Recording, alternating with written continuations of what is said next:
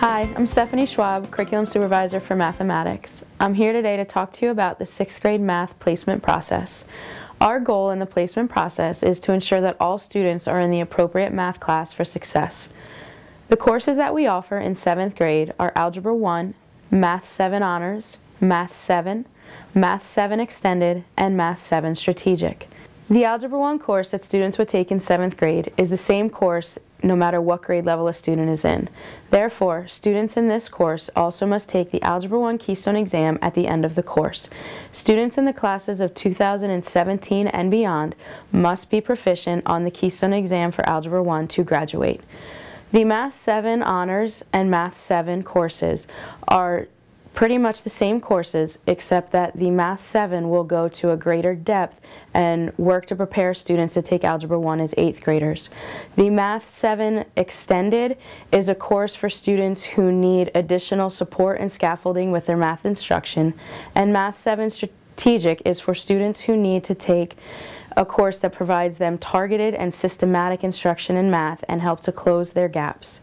The Math 7 Extended course also is offered for 8 periods in a 6-day cycle to provide the necessary scaffolding that students need to master the content, and the Math 7 Strategic will also be offered for 8 periods in a 6-day cycle.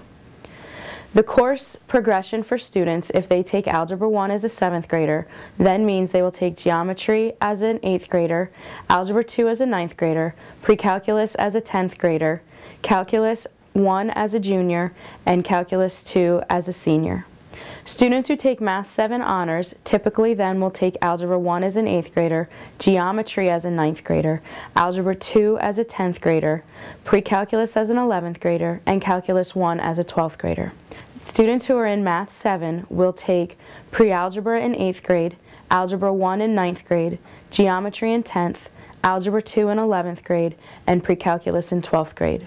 Students who are in Math 7 Extended will then typically stay in Pre-Algebra Extended in 8th grade, Algebra 1 Extended in 9th grade, Geometry Extended in 10th, Algebra 2 Extended in 11th grade, and Algebra 3/Trigonometry in 12th grade. Our students who take Math 7 Strategic will follow the same progression with the strategic courses as well. They'll take Pre-Algebra Strategic in 8th grade. In 9th grade, they will take Algebra 1 Part 1, and in 10th grade, they will take Algebra 1 Part 2. They will then take a Geometry course in 11th grade and an Algebra 2 course in 12th grade. To be placed into these courses, there are different rubrics that we follow for the placement process. To be placed into Algebra 1, there are 5 criteria within the rubric. The child's average unit assessment scores for the first trimester and second trimester to date, their PSSA score from 5th grade, their Keystone projection probability score, their score on the Orleans-Hanna algebra prognostic, and the Orleans-Hanna geometry prognostic. The Keystone Proficiency Projection Score is the probability that your child will be proficient on the Algebra 1 Keystone exam. When thinking about the Algebra Prognostic Test, it is a time test for students, and it is to demonstrate if they are ready to take Algebra 1. The Geometry Prognostic is used to determine students' problem-solving abilities. For placement into Math 7 Honors, we will be looking at the average of the unit assessments for the first marking period and second marking period to date.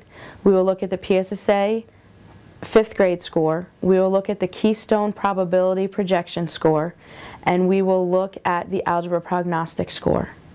For placement into Math 7, Math 7 Extended, and Math 7 Strategic, we'll be using 3 criteria.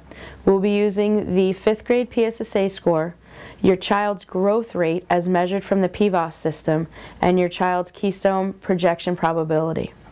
Their growth rate is determined whether your child is showing more than a year's worth of growth, which means they have an increasing growth rate, whether your child is doing 1 year's worth of growth in 1 year's time, which is a level growth rate, or if your child is having a decreasing growth rate, which means they have less than a year's worth of growth.